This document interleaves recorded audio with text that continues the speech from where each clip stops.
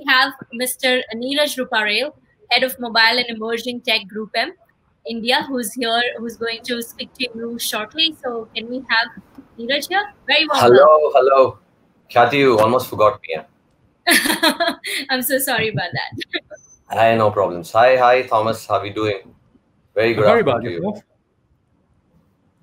So, I think yesterday we had this chat and I went back and I was talking to my team. So at WPP India, we've got a bunch of folks who are thinking beyond time, I would say, like the team for the future, we call it. So they are the bunch of guys who focus on innovation. So I kind of went to them and I said, I'm going to have a chat with Thomas tomorrow. And within 10 minutes, I've got about 20 questions that this is what you should be asking Thomas. And I kind of relayed the topic which we're going to be talking about. And today's session which you did was a complete eye-opener. I ended up making a lot of notes as well. And Khyati almost forgot me. So I'm right here. I've got these bunch of questions. Just to begin with, I have partially gone through the book which you've written, which is The 12 Powers of Marketing Leaders, right? I wanted to know, like, what was the thought behind it? Because there was some massive research which has gone behind creating that book. And like bunch of leaders across the globe you must have spoken to and create this robust book, which is like a ready reckoner for any marketer to kind of access and learn from it. So what was the thought behind it? Thanks, Niraj. That's a great question.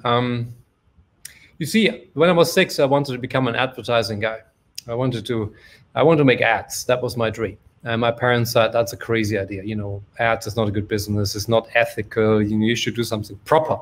So anyway, I ignored that, became a marketer. And when I was a marketing director and led the Kleenex household business in Europe, I was sick and tired. I said, you know, I'm going to quit because the finance people seem to be making the decisions and operations, I'm out. So I became a McKinsey partner and to tell CEOs how marketing works. And in fact, that was the time when I then started leading mobile marketing, which was my area of specialty. And what's interesting when you see the marketers and the non-marketers in the boardroom, because as a partner of McKinsey, you sit there, you see everybody. And you see that some people outside marketing seem to be quite smart when it comes to getting their way, getting the budgets. And I felt, wow, why don't we bring this to marketers? Because marketing is amazing. I mean, it's the voice of the customers. We got to help, we got to bring these ideas. And that's why I decided, look, the best thing I can do is quit and start to research and try and figure out what it takes for marketers to have that more influence and impact. So I did that, and because there was very little research, in fact, there is still very little research about the success of marketers, there's lots on branding and stuff. And I decided, okay, let's do some proper research. So I teamed up with LinkedIn, with some associations in the US, and we had indeed did that massive research. And then we felt a book is a way to getting the word out. So I think what I'm telling you here, I think there is a desire to make marketers more successful that was born when I was 6. Oh, wow. That's awesome. Now, what happens in the Indian market? We keep visiting a lot of our clients with tons of innovative ideas. I think we were catching up on mixed reality and immersive technologies and conversational AI and tons of stuff on ideation. And more often than not, we feel that marketers are unable to convince the people internally. So what's your sense on that? Why is that happening? Yeah, that's a great question. And I think it comes to the crux of it, right? Because marketing and people in marketing I've met have so many fantastic ideas, and like on your end, right? I mean, I'm sure you have really innovative ideas, and many times you say, damn it, why doesn't the company do it? And then someone else does it, and you can tell your client, look, guys, you're again 3 years behind. I told you. The problem is that, or the challenge we have is that a lot of people in marketing see themselves as marketers, but not as business leaders. And I wish we could switch this, because if you are believing all you are as a marketer, you will stay in your little silo. You will talk the marketing language. You will work on marketing programs, and you kind of like get busy to just tell other people what you think is right, and then they keep ignoring you. While the marketers who have a more of a business mindset are the ones that have the better type of conversations. For example, if you think, look, I'm not in charge of marketing, I'm in charge of growing the business by 10% every year, right? That's a very different mindset. And then I said, look, Niraj came to me with this wonderful idea that they've developed at Groupm. And look, guys, here's not just why it's great for marketing, but here it's great for the business. And so you get a wider conversation going. And I think that ultimately is the aim that we need to get to, that marketers take a broader responsibility, personal responsibility for the business, and also therefore are able to explain ideas that you bring to them or your colleagues bring to them in a business context. And that's where it sometimes breaks down. And if we can fix that, I think marketers will be more influential, and you will have more fun as well, because more of your ideas will see the light of the day. Absolutely. We are oozing with ideas. We need that support for it to actually close and see the light of the day. You spoke a lot about being brave. So what's kind of stopping the marketers? Why aren't they brave? Why aren't they taking that? Here's a fundamental challenge, right? Firms do not reward people for being brave. Think about it. Firms reward people for being successful. Yeah, and then sometimes people say, yeah, but I want my boss to support all my brave ideas. What you're really saying is, let me try this. If it succeeds, I get the credit. If not, you get the blame. No, people are not rewarded for bravery and will never be. People are rewarded for success. So the point is, first off, we need to get away from this idea that we need to create companies that will tell everybody to take big risks. It's not how it works. I think what we need to get to is that people realize that I can take risks. I can take calculated risks. And if I don't, my business will be less successful. So it's almost an obligation to take risk. And I can't wait for my boss to tell me. So we need more people to get out of this mindset that just because success is rewarded and risk isn't, I don't take risks. Yeah, so Absolutely. It's the calculated risk, and I'm sure many ideas that you produced there at Groupm could accelerate a business significantly. But it will never be a success factor case when the marketers aren't saying, okay, even if my boss isn't sure, right, I'm going to take that risk. And if it doesn't work, okay, I have a problem, but that's part of the game. Yeah. That's why you have to pick your battles. Yeah. That's exactly. I think we fail more than we succeed when it comes to innovations. That's my side of the story. But when I succeed, I end up creating global headlines. Like some of my campaigns has won like all possible awards last year. So failure is part of it. It's part of the game. Now, another question was, how can marketers become more innovative? This is from one of my colleagues at Ogilvy.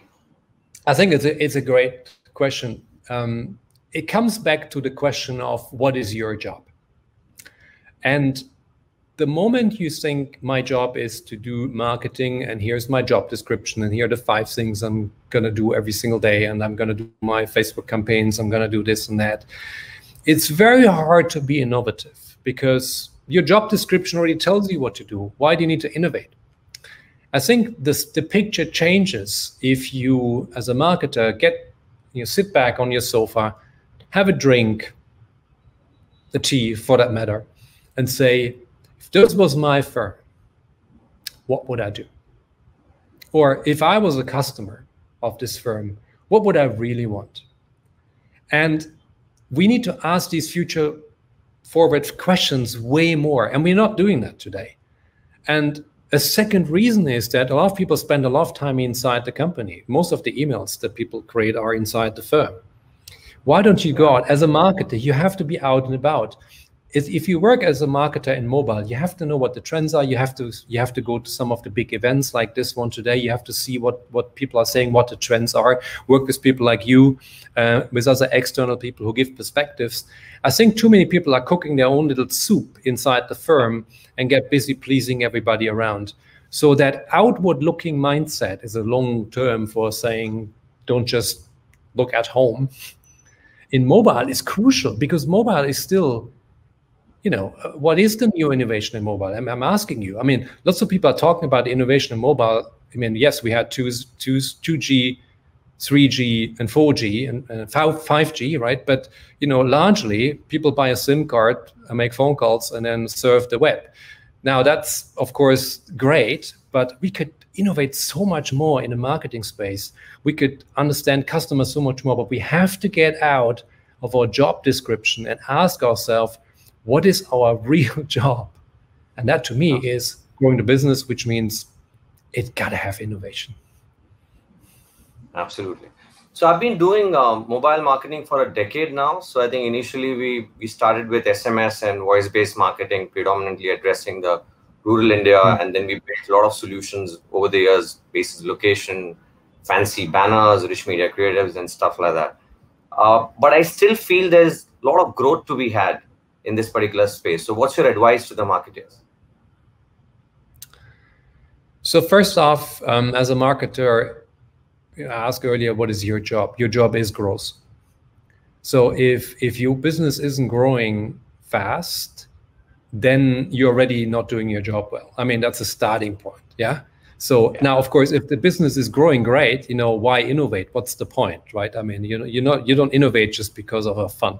But typically, firms hit curves where growth isn't as fast, and that is where marketing comes in.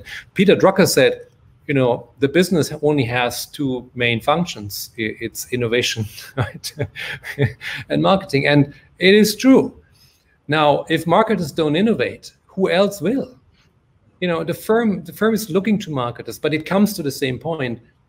If marketers are just doing what's in a job description, there will be no innovation. So I think it's your job. And ask yourself, and that's the question I would leave. And here's another way of looking at it.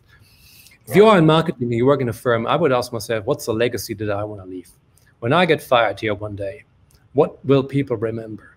They will not remember that I answered to all emails on time. They will not remember that I delivered a few projects on time. They will remember the things that I changed that left a mark on consumers.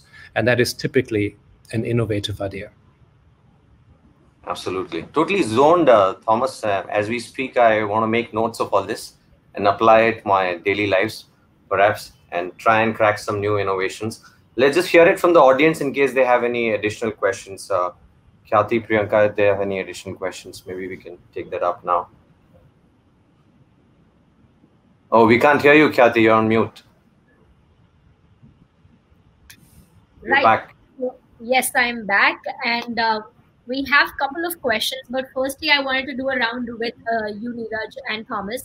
Just quickly asking you that how every age that we've seen, whether it's been a stone age, the age of internet, and now we're talking about the screen age, how long do you think this is going to go on? Is this for eternity, or does this have like a time period for it as well, according to you? Thomas, you want to go for it? What's the stream age? Sorry, I'm old school. Are we in the stream age now? Is that what we call it? Screen age. We are like using too many screens, right? Like we're talking about the screen age, right? Screen, yeah. Well, I'll tell you what, my personal view, I hope the current age of sitting in front of screens every single day and not going out is hopefully going to end really fast. And you know what? Yeah. Then there will be the connection age, hopefully again, because that's what we're in. I think we are ultimately, look, we are in a relationship. I mean, everybody has different ages. I believe from a marketing perspective, we've moved from the selling age to the relationship age because of technology, right? And you know that, of course, you're much more the experts. We can now create relationships with people at scale, time and time and again. That to me is really, and that's a long, and I think we still have 50, 80 years of getting this right because we currently don't. If you're very honest, how many stupid emails are you getting where people get your name wrong, where it's an offer that you don't care about at all, where it's like, I get these LinkedIn invites by saying, aren't you also like blah, blah, and they have no clue who I am. So there is so much to be done in a relationship age. So my view is we're going to be, most of people, before we die, will be busy in a relationship age. Right. That's wonderfully said. Niraj? That's really wonderful. I would say the screen age is here to stay. However, a lot of technology interventions you would see in coming years wherein XR would play an important role, which is immersive technology. So you're going to be actually machines and humans would come together and relay an experience together, right? You can have virtual concerts going in there. You'll be running a lot of these virtual presentations, which is right now happening on a Q&A fashion, but it'll be machines and humans coming together to relay that kind of experiences. So XR is what I believe in. Voice is something which I live on completely. So you're going to be talking to more and more devices in times to come. And Alexa and Google are already driving the wave in a big way. So this is going to be all screenless experience where you're talking to any hardware and you get a response back. That's something which the future is moving towards. And voice comes pretty naturally to us. So it's going to be the voice age in times to come. That's how I say. Wow. So I think I'm sure T4M team is listening and they're going to be coming up with the new IP, which is going to be about voice age, right? This is amazing. Thank you, Thomas, for taking out the time and being here. I'm sorry, Niraj, on the confusion. But that's perfectly fine. Thank you so much. Have a great evening, guys. Thank you. Thank you. And Greg, so much. All the best for your conference. All the best. Thank you. Very much. Bye-bye.